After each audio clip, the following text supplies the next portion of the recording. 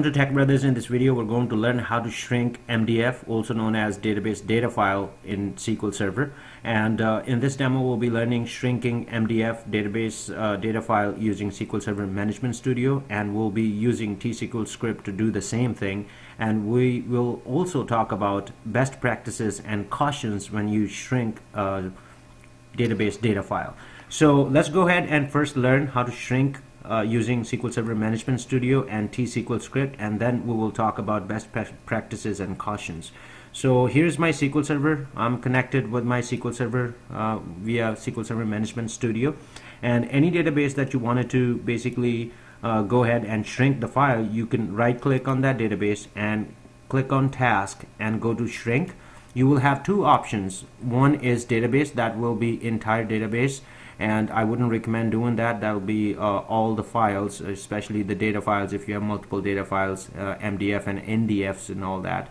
If you wanted to shrink a particular file, in this demo we're shrinking a data file of a database, then we're gonna go ahead and click on files. As you can see right here is file types, is data file, and if you click on that you will get option data file, log file, and file stream data. In 2005 you will not get this file stream data, you will just get the data file and log file.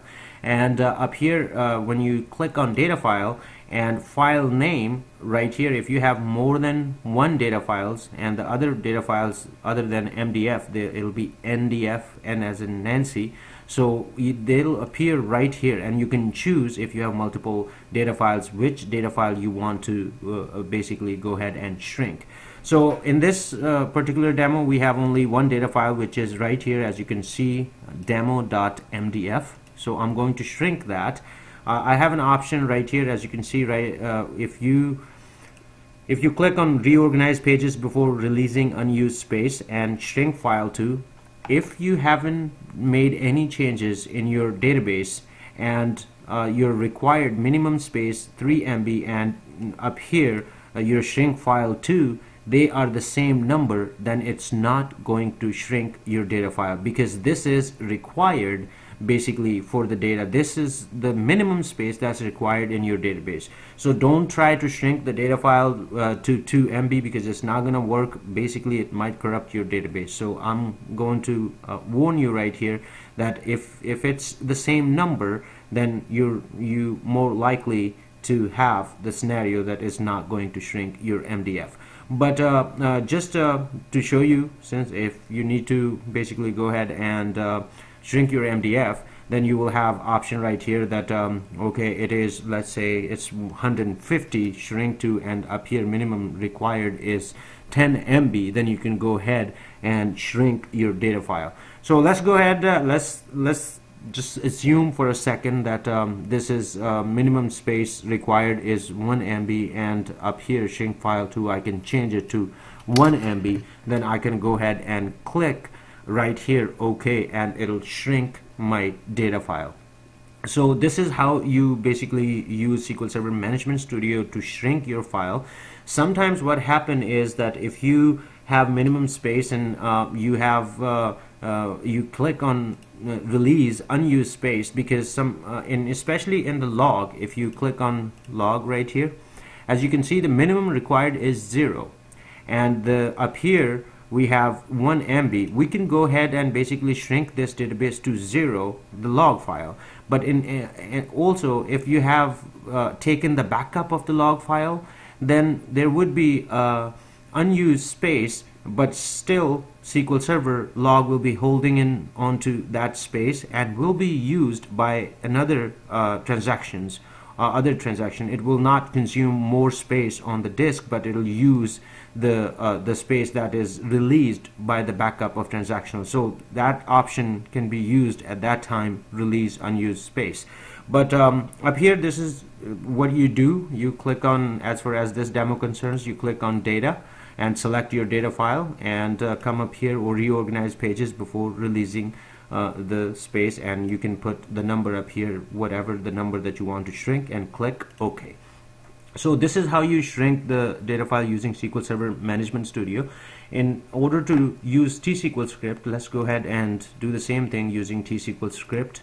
So in T-SQL Script we use DBCC shrink file, and this is up here is your data file. If you select a different data file, you need to give .ndf or whatever the file name is. This is your file name, this is your data file name, and up here is your what you're shrinking to. Means if you're shrinking your data file to 10 MB, then it needs to be 10. If you're shrinking to 100 MB, it needs to be 100, and this is in MB. So you can go ahead and basically run this script and it will go ahead and shrink your data file. So this is how you shrink your data file, MDF file, using T-SQL Script. So let's go ahead and talk about the best practices. Best practices as far as, let me go back to shrinking the file.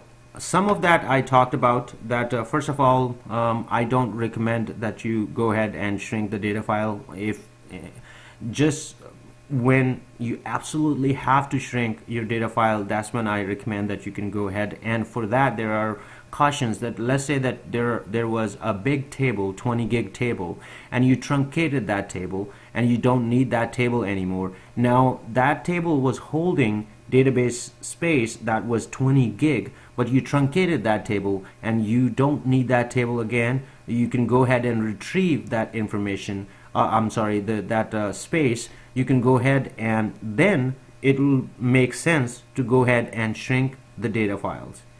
Just keep in mind, and the second thing that I wanted to mention here, once you do the data files shrinking right here, for some reason it creates a bad impact on your indexes. I would recommend, my recommendation is that as soon as you shrink your data files, MDF files, you should go ahead and rebuild or reorganize, at least reorganize your indexes. Otherwise you will run into a performance hit.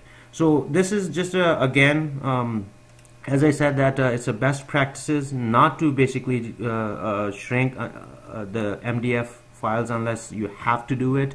And if you have to do it, you need to do it with caution. You need to make sure that you have basically empty the space in the database, and now you want to retrieve that space back. Then you can go ahead and shrink the MDF file. And I hope this video helps.